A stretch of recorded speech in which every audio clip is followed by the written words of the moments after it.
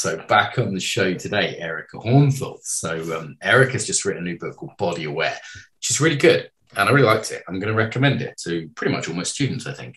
So I thought it was a good chance to catch up with her. A lot of people send me books. Some of them I don't read.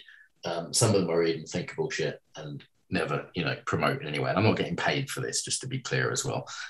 Often, if I get sent a book, I think, yeah, that really resonates with me and my audience, then we get them on the show. And Erica's always been nice and someone I enjoy chatting to occasionally on social media and things like that. So I thought, well, why not? Erica, welcome.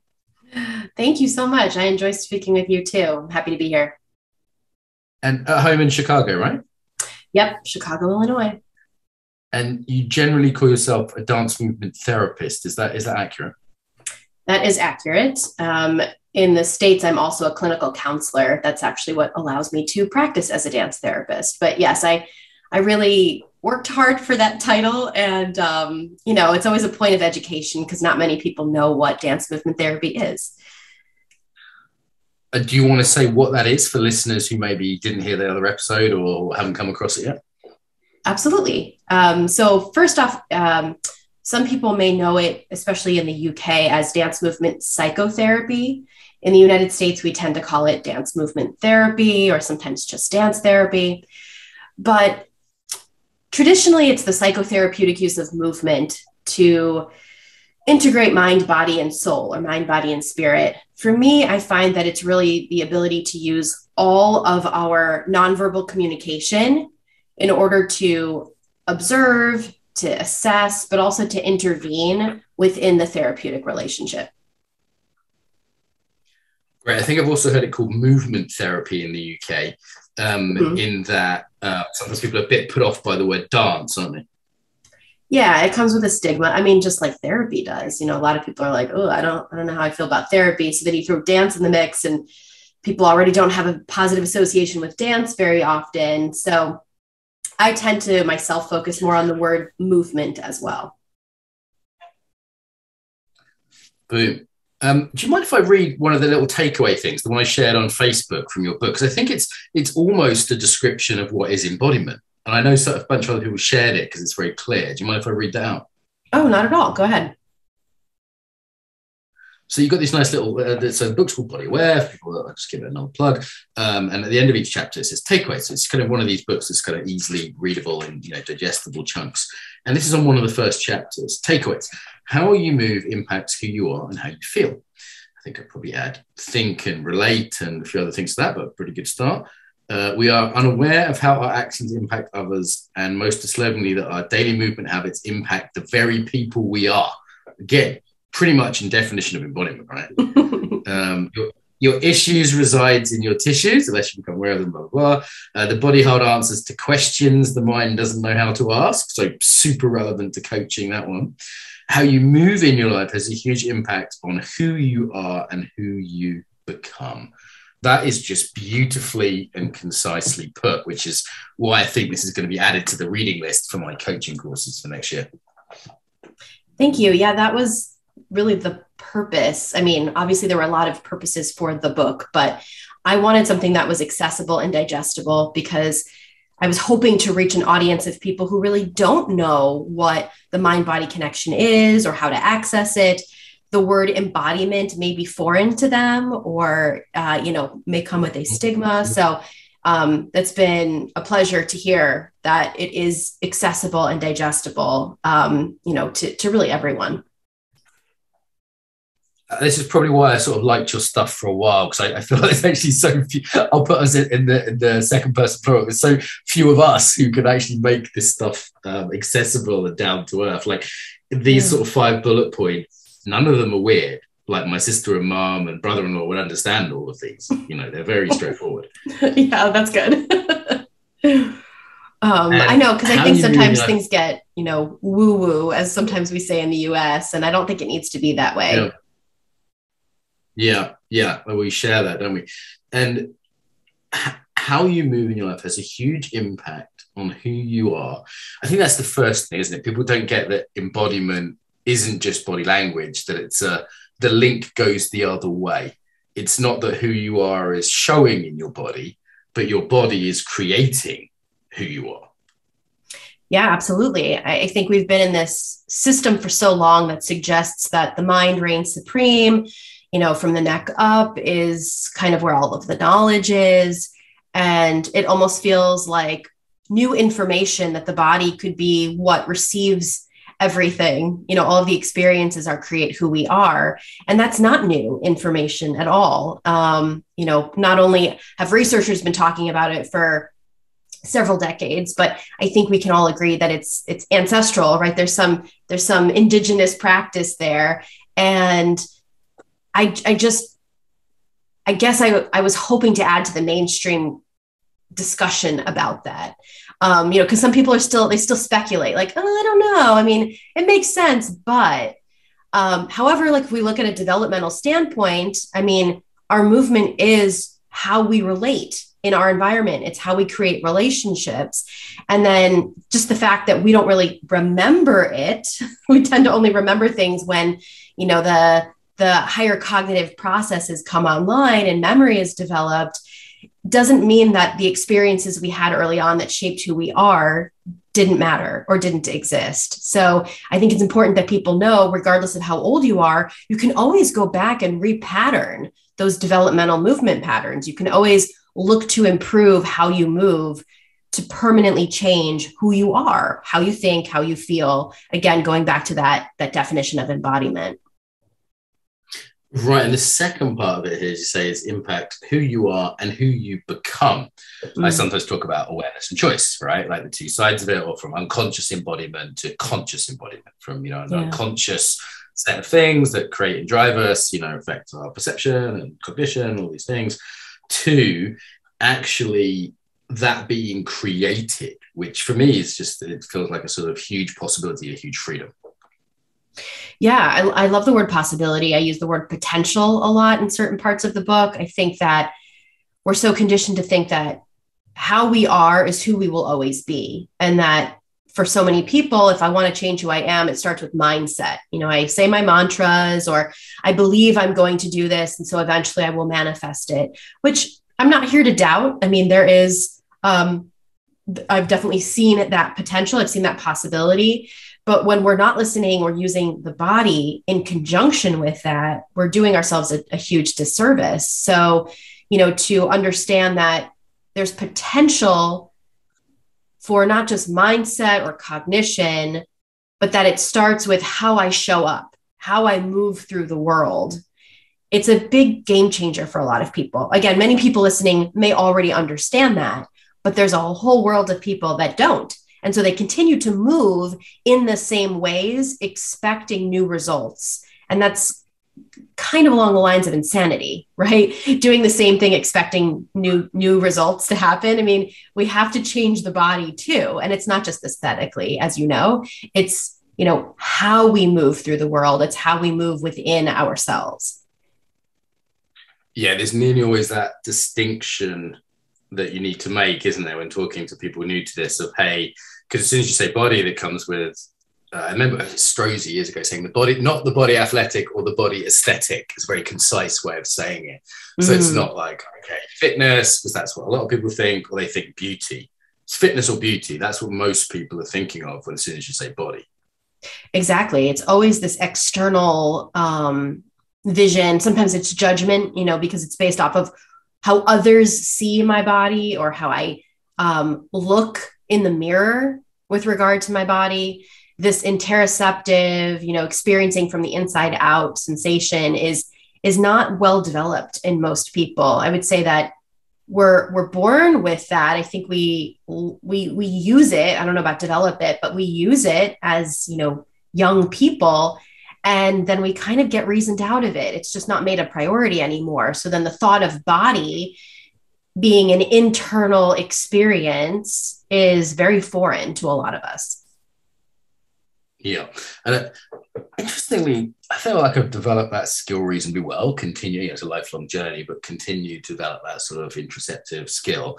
But I've noticed it doesn't make me immune to some of the societal stuff around body shame, or wanting to look a certain way, or being embarrassed by my belly, or whatever it is. do you have any thoughts on the sort of relation between those two things? Now, obviously, I have a different relationship to my body than the average person, as a embodiment person like yourself, but not immune to some of those mainstream factors. Any thoughts on that? Yeah, I mean, I think it's a big conversation, obviously. I think it's global, but I know within the United States we hear a lot of like body positivity. And I'm very clear in saying that that's not my expertise. It's not really even a platform that I talk about or comment on. But what I do notice is, at least for me, the more body aware I've become, the more embodied I am, the more I practice listening to my body, the more compassion I have for how my body looks. And that I'm not immune to all of the judgment. I'm not immune to the magazine articles and the pictures and the Photoshops and the social media. I still have judgments, but it's my mind that judges how my body looks.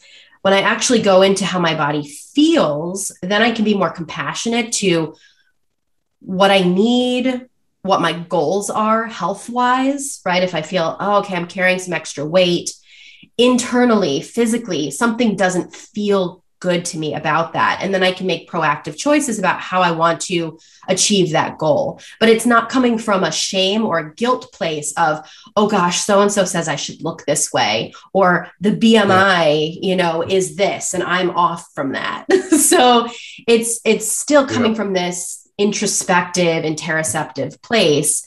And the like you said, those feelings of shame or, for me, like guilt are still going to come up, but I manage them so differently. And then the choices and the decisions that I make still come from an embodied place, not from a societal pressure. Makes sense. Let's go back to this idea of potential then, because in this kind of work, it's not just learn something different, it's learn to be something different. It's you're actually working on the operating system, not the software. And it's like, you could learn a language, you could learn to juggle, you could, grow your muscles, but there's actually a more profound offer, I would say, with deep embodiment work, which is, who are we becoming? What's our potential? And I guess there's different ways to see that. Some people see it as an unfolding. Some people see it as, you can consciously direct it to grow in a certain way.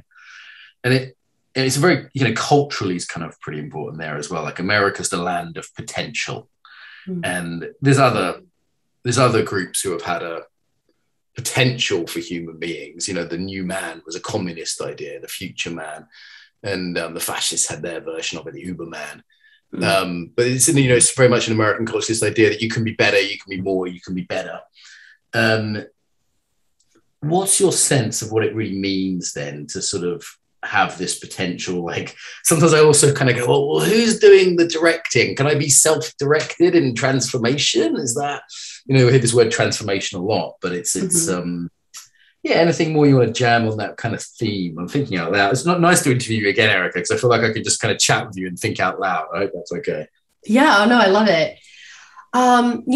With regard to my use of the word potential, I apply it to everybody, but for me, it really came from this place of working with older adults or working with individuals that had, cognitive deficits, memory impairment, and seeing how others approached what they assumed to be lack of potential. That, well, so-and-so had a stroke and they can't use their left side, so don't even try. And I thought, well, there might be potential there, like what's the potential for moving that side of the body? So it wasn't even coming from this place of you can be someone, you can become something. I think that is very Western heavy. We do feel that sense of like, do something with your life, be someone, influence people. But I was just thinking from a standpoint of human potential, like movement potential. And that when we move in different ways than we're able to or expecting ourselves to, that actually translates to cognitive potential. And then I was having conversations with people who were deemed, nonverbal or unable to comprehend language. Were they life-changing, altering, really deep, meaningful conversations? Not always, but the potential for human connection and relationship was there. And then people's anxieties were relaxed. The quote behaviors that we were seeing went away.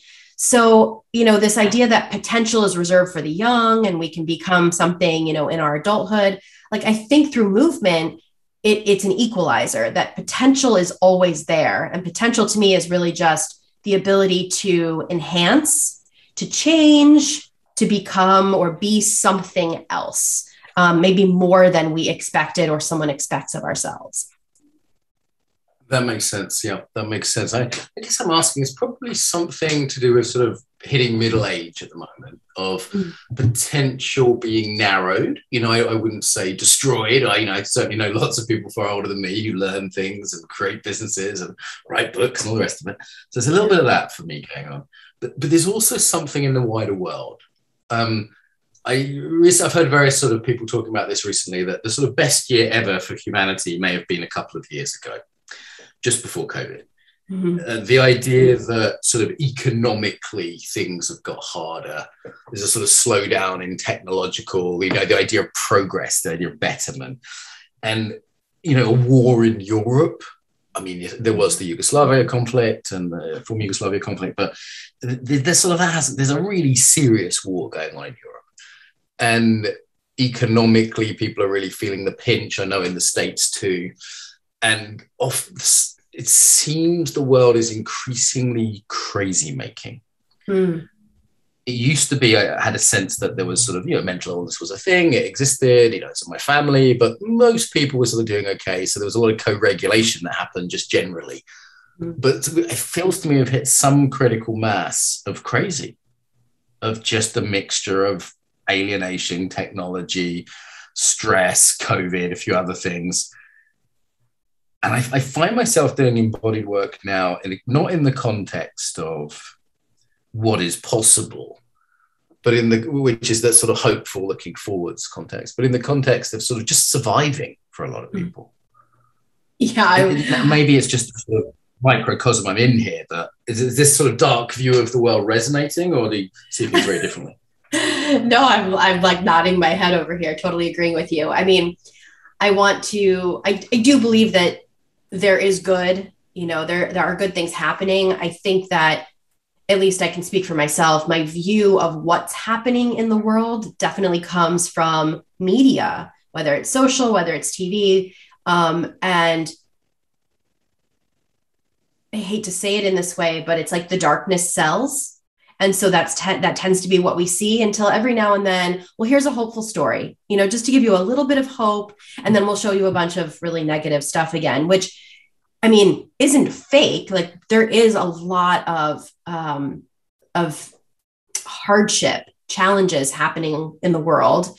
Not to dilute it, but it does, to me, feel like a lot of it stems from a lack of embodiment, so to speak, right? Like, if I know what something feels like for me, am I less likely to do it to someone else?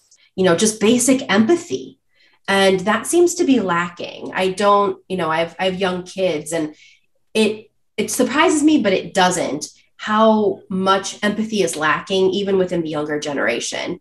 While simultaneously, the younger generations are actually paving the way. They're creating new business models and new ways of thinking, and, creating more visibility for so many people.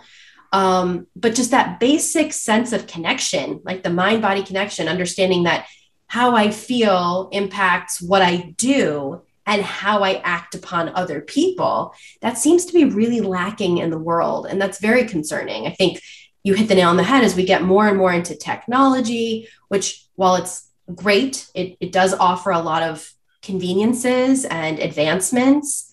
It is taking us out of ourselves and out of relationship. And it's really difficult to, I think, bring back that sense of connectedness and humanity and like we're all in this together type thing. If we lack that sense of connection and we don't know how to connect to ourselves, how are we going to connect to others? I'm not, again, I don't talk about this extensively, but I did put a little bit in the book about ecosomatics, and just this notion that, like, how we are to ourselves impacts the world around us. And again, that's not new. That's indigenous practice as well. But we're so far from that it's easily seeping into, everything, our economies, our ecosystems, our planet. It's just, I don't think it's unrelated at all. Yeah, my sense is we may have hit a tipping point in what's been a sort of steady journey of what I call the 4 disconnects. So, disconnected from self, so disembodiment, disconnected from others, lack of empathy, disconnected from the planet, lack of sense of sort of, environmental awareness, and disconnected from spirit or meaning, alienation, sense of meaninglessness that's sort of been growing since the death of God, as it were, the sort of lack of religiosity, the lack of kind of civil replacement of that existed, in more sort of nationalistic times. And I think most people don't see how these 4 disconnects are linked. Like, I think, you just articulate some of that. I think that if one is disconnected from oneself, then empathy is also a casualty there. It's not just, I'm not aware of my body. It's my empathy is getting turned offline.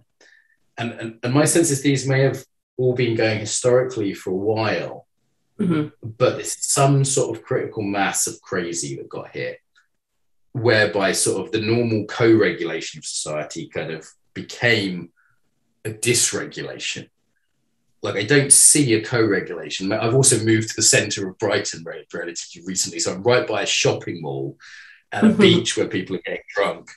And stag and hen parties, what do you call them? Bachelor parties, bachelorette parties. So I'm very much, and it's also very postmodern, everybody's got 17 genders and very, very hardcore politics. And in that, it's sort of hyper-cognitive, hyper-consumerist, agitated, frankly aggressive. There's an edge to things. On the train, there's an edge. Like, I noticed the security guards in the average supermarket now. Not long ago, there didn't have to be security guards to stop people stealing chicken. You'd find a security guard in a nightclub, but not in the local Tesco's. Yeah. So this is maybe I'm just getting old and conservative. So do feel free to push back against this, but it feels like there's some critical mass of crazy where embodiment is sort of a survival skill now. It doesn't feel like a growth skill anymore. Right. No, I mean, I'm not really feeling much pushback. Honestly, I'm agreeing a lot with what you're saying, because it does feel like, well, now, and again, it's based off of what I'm used to seeing and what I've been conditioned or, told the algorithms that I want to see now. But what I tend to see, like on social media, is, yes, now we're packaging, how do we regulate our nervous systems? And it's not because we want to, it's because we need to. We are all traumatized right now. I mean, if COVID didn't traumatize us collectively, then sadly it's violence, right? It's, just sometimes the climate, right? Natural disasters. And if we're not given these tools, right, or we don't understand how to utilize the body to help us manage and regulate or co-regulate, then we're kind of forced to find it elsewhere, like you said, for survival measures. So it's almost like I don't know where the disconnect happened. I mean, I don't remember personally learning, mind-body strategies as a kid, but I wasn't on a screen 24/7. I was always moving, right? Like, I was always moving. Quite honestly, like, that's actually kind of where I start the book, is like, wow, if I hadn't been moving through the dance studio or, engaging my body in some way through difficult challenges, I might not be here. I might not be the person that I am today. And yet that's not really happening for our kids. They're doing exercise and activities, but it's very tightly scheduled, right? Well, I've got gymnastics at 4 and I've got a play date at 7. It's like, where's the spontaneity? Where's the wonderment? Where's the curiosity? Where's the improvisation of life? Everything is scheduled. And then in the downtime, we're just on screens. And kids aren't getting the regulation naturally from moving their bodies. And when we're just adding movement into our day, it's not enough. So no pushback here. I generally agree with everything you've said. I remember my sister saying it's so difficult having the kids at home for the summer holidays. We have these long summer holidays for kids. And I remember as a kid, I wasn't at home during the summer holidays. I was in the countryside running around with my friends, going wild with no technology. I think sort of computers had just about been invented, and we might play a computer game for a couple of hours at someone's house if it rained that day, but it was sort of the exception, you know. And we had Nintendo had just about been invented. Right. I remember doing Sega, Nintendo, but you know, we weren't conditioned to being in front of screens that long. So you know, maybe it was just my own body awareness. My eyes couldn't handle it for very long. And I would lose attention. You know, I could only lose so many times, you know, like I couldn't pass all of the levels. I got frustrated and I was like, okay, yeah, I'm going to go do something else. So we're just in a very different place. And I think we're not being taught necessarily how to utilize the body to regulate. And so it's something that we have to find later on, right? Like, okay, how do I use my breath to get back into my body? I mean, I have people that can't even name the five senses. I remember learning those very early on in life. So like, oh God, we're missing the mark somewhere. Yeah, the other one that makes me think we're really going off is I'm just increasingly hearing of children with mental health problems, like real serious mental health problems. And including like a friend of mine who's in the West Country, which is very rural. It's what Hobbiton was based on, I think. The West Country is Devon, Cornwall area. And, you know, even in the countryside, like kids with serious anxiety disorders, you know, very serious issues around suicide and depression, ADHD, which I have, seems to have gone absolutely skyrocketed. And just unwell young people. Someone sent me their 19-year-old to have for mine for lunch the other day. And they said, look, he's gone a bit off the rails and he's a young man. Can you talk? I was like, yeah, if I'm around, I'll feed him. And he was wired, man. He was wired. And just a great lad. You know, I think he's got a lot of potential to go back to that word. I liked him a lot. And he didn't seem atypical of his generation and younger to be in kind of a bad state in terms of nervous system. Yeah. Like, is this also in the States, or am I just, usually you guys are sort of a step ahead, which kind of worries me if we're maybe even worse. Oh gosh, I don't know about being ahead. I feel like we're right there with you, if not a step ahead in the wrong direction. You know, I think there's a combination of factors. Again, if kids are being exposed to this in their, you know, on their tablets, in the news, there's not that it's the only thing that's happening, but there is a huge increase in violence. And so I think not only are kids having to deal with some really, really heavy life lessons very early on in life, but they're literally being exposed to it. And then nobody's there to model for them how to move through it, how to get through that, because normally they would turn to their parents or the caregivers, and they're traumatized too. So it's almost like, wow, now is the time to really support the fact that we can talk about it. We can move through these things. We might need community support or a professional to help us get through these times.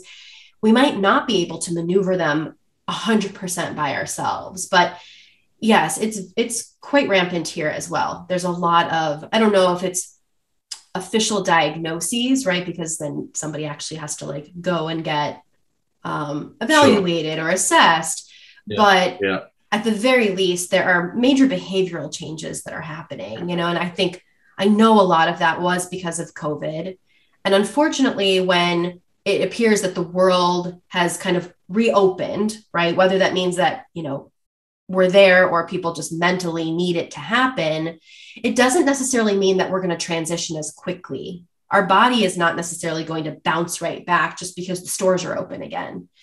And I noticed, at least in our community, that there was a huge disconnect, right? It's like, okay, schools are back open, but do we feel safe to go there? Right. And we're still going to make you go, but are we talking about it? How is this showing up in our children in the classrooms? You know, I mean, I tend to talk a lot about this with my daughter, or just at least provide the space for it. You know, if she wants to talk about it, great. I'm not going to force it on her. But if we don't open up these dialogues with our kids, or at least pay attention to their body cues, then yes, behavior is going to run rampant. And then we're going to get to the point where it's like, oh my God, he's out of control. I don't know what to do anymore. Well, did you notice it when it was starting? Because it may have been that way for 10 years or 5 years or 6 months. But we kind of, we go about our day. We don't really pay attention or know any different. Notice any differences. Our kids maybe aren't in eyesight as much as they were when they were younger. We don't want to parent.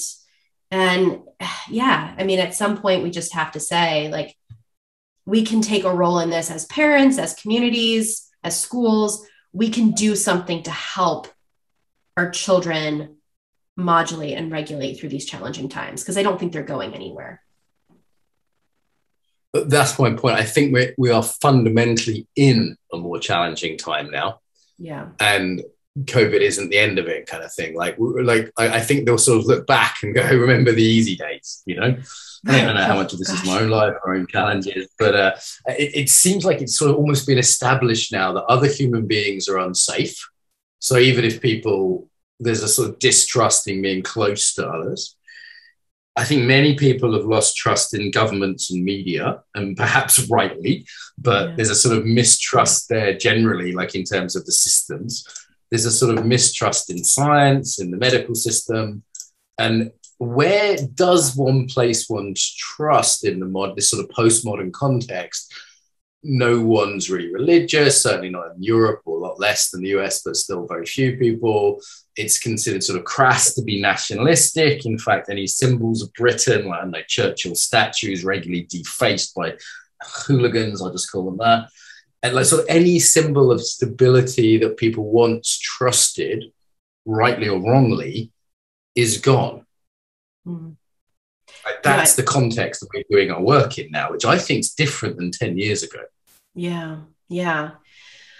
Well, I mean, my thought around like just that word stability, you know, is that if we were living in a community, I won't even say world, just if you're living in a community where you feel secure, whatever that means for you, because obviously it's different for everyone, then we don't necessarily challenge or need stability elsewhere, right? Like, to put it in another context, my supervisor, colleague, actually professor for many years, highlighted for me that, you know, if one area of your life is feeling unstable, then it's really important to focus on another part that does.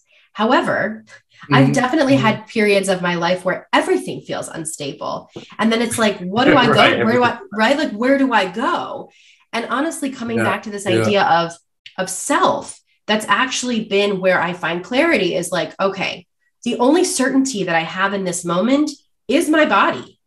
And if I draw my attention to it and just find my own stability or a sense of balance within me, that in some way does radiate outward. And then maybe I find stability in a different environment, or, you know, not to knock travel or kind of this nomadic existence, but I'm noticing lots of people constantly moving around. And while that can be lovely because maybe their home is within themselves, I also wonder, where is the rooting? Where is the stability? You know, is there a reason that you're constantly moving around and can't actually stay in one place? Or is it really just this existential, I am the stability that I need and I take that wherever I go? I don't know. But I'm noticing that a lot more, especially because people can be mobile in their businesses. And while the resources are available, we're so much more in our heads. You know, I need a resource, I go to the internet. Well, that's not really an embodied place. So again, how do we draw ourselves back to the body where we can find these basic survival needs? Yeah, I've talked about the body being sort of anchor in chaotic times. Yeah. And it's certainly normal to move around now. Like, you know, my family are Irish immigrants, so I'm from that background. Mm-hmm. But that was quite unusual back in the day. And it was from Ireland to England, which isn't that far culturally and geographically. Mm-hmm. Whereas the sort of immigrant population of Europe is really significantly bigger than when I was a child. And there's obviously pros and cons to that, lots of good things that come with it. The food is great, etc., etc. But there are, like, it's normal to not be from where you live now. Like, I live in a block of flats and 2/3 of the people here are from Dubai, and the maintenance guys from Palestine, and they're lovely, actually. I get on very well with them, but they're not from here. I don't say that in any sort of hardcore right-wing way in case anyone's getting alarmed, but in terms of the context of displacement. And the same if I'm a virtual worker in Portugal or Mexico, which I've done in the last 2 years. I'm not from there. I'm not of that land. I don't have a tie to it or a commitment to it in the same way. I can come and go, which is a wonderful freedom. And, you know, I'm glad my ancestors could come to England, and I'm glad that I can go to Mexico. And, you know, it's nice to have neighbors that are a bit different. And there's an instability to that I think nobody really wants to talk about, because it starts to sound like some crazy right-wing conspiracy if you don't word it very, very carefully. Yeah, I mean, I have been on the receiving end of, you know, kind of some of, I guess, as we think about it now, or talk about, you know, kind of cancel culture. And it does make it hard to have conversation, which honestly, I think conversation is where we learn. It's where we learn, you know, about ourselves, but it's also where we learn about others, you know, and to just kind of immediately hear something, assume it, and then judge it and cancel it, right? Or stop talking about it. Again, not only is it a mental, you know, or a cognitive thing, but it has huge impacts on both bodies, right? The person that is kind of stopping the conversation and the person that is also being stopped in the conversation. And it just feels like this free flow with regard to differing opinions, different perspectives is just really missing. And again, not to say that there aren't things out there that rightfully harm people. I get that. But we're in this time where we're kind of afraid to just dialogue, and then we limit what we say, even if it comes from the best of intentions. That's been hard because I like to talk. I like to have conversation, and I don't know that I'm doing something right. I don't know necessarily if I'm doing something wrong unless I'm able to kind of bounce that off of someone, or to hear like, okay, where are you coming from? Why was that received this way? Now, what can I do with that information? I hope it swings the other way at some point, but I don't know. I've been waiting for it to reach peak bullshit for a while. It doesn't seem to have done. Though I do see sort of increasingly people sort of kind of going, hang on a minute, and more good people like you and me get kind of cancel attacks on us. And if you know the people involved, you're just like, what? Them? What? And I guess it's coming from dysregulation. You know, there's a lot of dysregulation in trauma in, we could say, activist communities. Yeah. And I think the fundamental mistake was thinking the way to feel okay was to control the universe, including other people, what they say and what they do.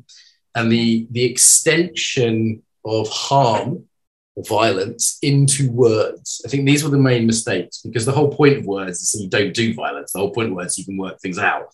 Yeah. And as soon as we said words are now violence and you can harm people by having a different opinion, as opposed to, you know, something like bullying or genuine harassment or something like this, which, you know, there's a line there.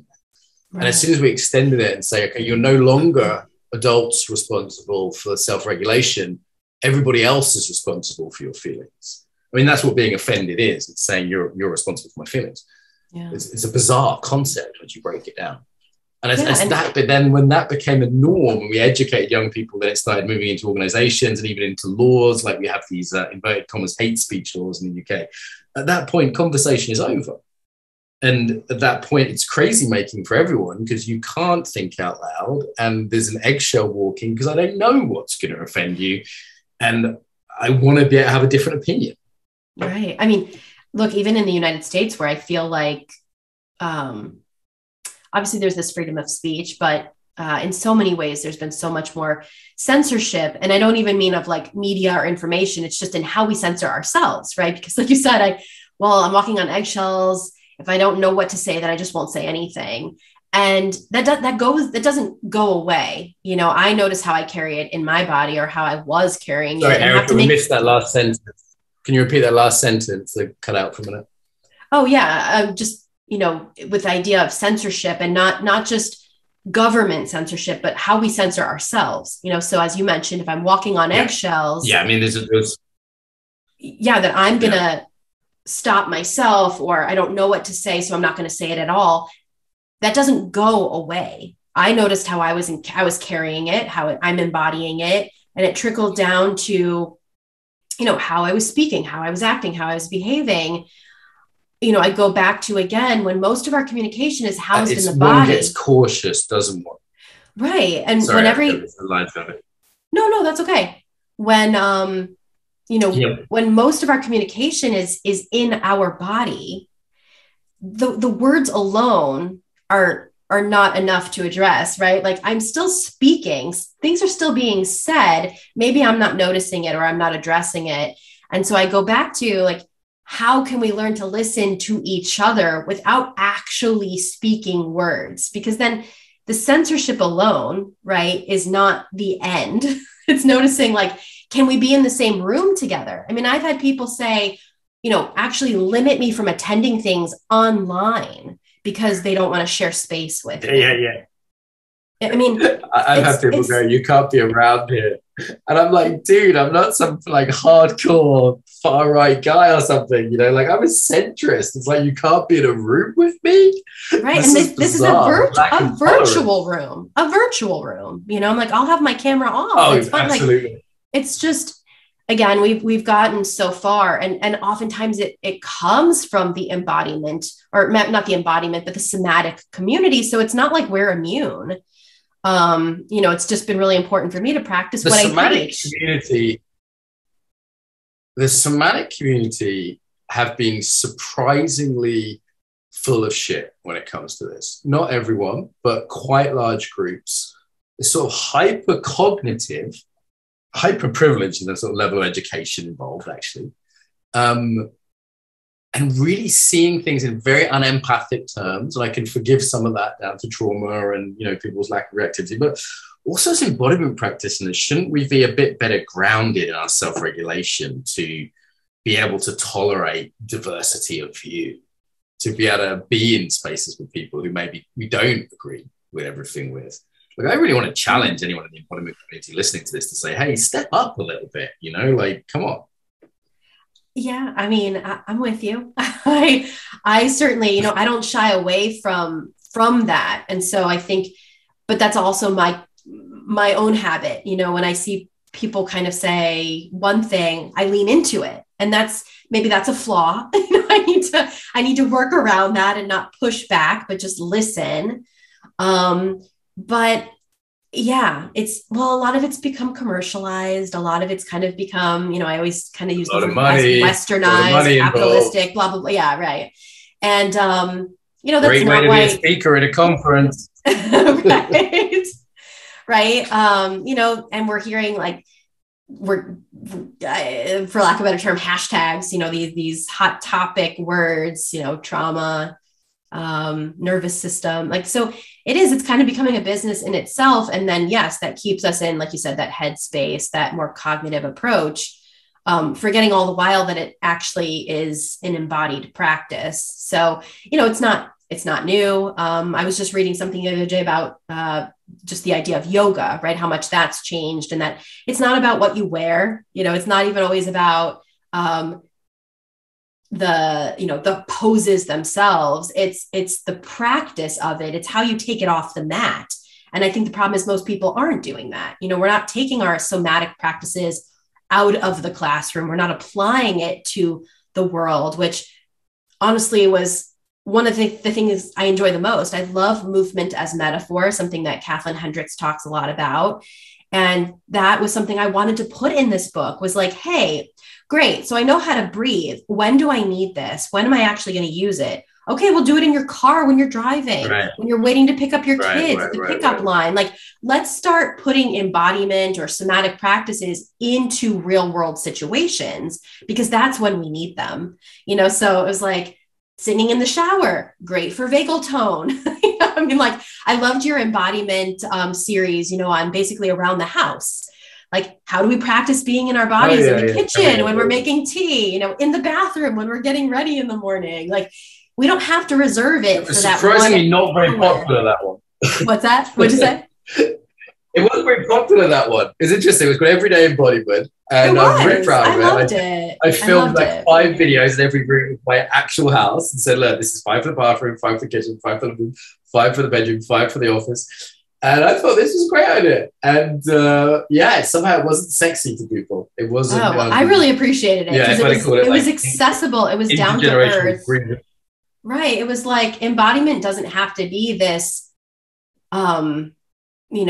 higher cognitive kind of existential thing. Like, I think it's the right of everybody. It's just obviously we've gotten far away from it. Some of us have the inability to tap into, or even understand like where the mind-body connection exists within us. And yet it's there, so to me, that was the whole thing, is like, how can we start bringing these practices into real world, real life situations? Especially because there's so much trauma and anxiety and nervous system dysregulation going on. Given everyone's crazy, last 5 minutes then, let's do some practical tips, a little thoughts from your book. I sometimes I feel that cancel culture people don't really have a practice, and it's very cognitive, very clever, very much internet-based sort of a word game, really, sort of very academic word game. And let's move away from that to the positive then. So from your book, Body Aware by Erica Hornthal, give us 2 or 3 little practical embodiment practices from that. Yeah. Well, the first one, I don't even know if it's an embodiment practice, but it's just asking yourself the question of how are you moving? That's actually how I start the book off, is just asking yourself, how am I moving today? And answer that question. How am I moving? Am I moving? How do I relate to movement in my life? Is it only exercise? Because that's a very small piece of the movement wheel, if you will. So that's more of a cognitive, asking, a wonderment. But the exercise that I find most useful, it's a very small snippet towards the end of the book. I call it acing your mental health. And it's really body aware in an acronym. So the A stands for awareness. So bring awareness to how you're moving. The C is to challenge your movement. So shift your posture or gesture in a different way. Get up and move to a different part of the room. Change your perspective. And the E stands for expand your movement. So if there's a way to bring in a different pacing, more rhythm, larger space, when we challenge and expand our movement, that's when the change in the mind happens. That's when we build more resilience. We increase that empathy, which we've been talking about throughout our discussion. Very simple, strategic, body-aware practice that anybody can do. And it doesn't take hours a day. Leave a note on your phone, write a Post-it, put it in your calendar. Just start acing your mental health on a regular basis, and it's a game changer. Like, you will definitely see the change in your mind and your body. Nice. Thank you. And where do people find you online? I laugh because, as much as I throw social media under the bus, that tends to be where I'm most visible these days, mostly on Instagram. My handle's The Therapist Who Moves You. I'm on Facebook, but I'm not really sure what it's for anymore. So I don't know how to use the algorithm on Facebook, but I do try to be present and answer people's messages. And then they can find me on my website, ericahornthal.com. And I love to talk. I love to bring conversations off of the internet. So I encourage anybody that's wanting more of this or just want a dialogue, please reach out. I would love to have a conversation. Well, Erica, I find your stuff very accessible, very clear. So I hope the book does really, really well. It looks, it's just so readable. It's nice, good size. North Atlantic, so well published. Well done on the publisher there. And it just needs a reference saying, Mark Walsh in there a couple of times. That was the only thing that's missing, Erica. Other than that, it's amazing, and I highly recommend it. Oh, thank you so much. It's always a pleasure to talk to you.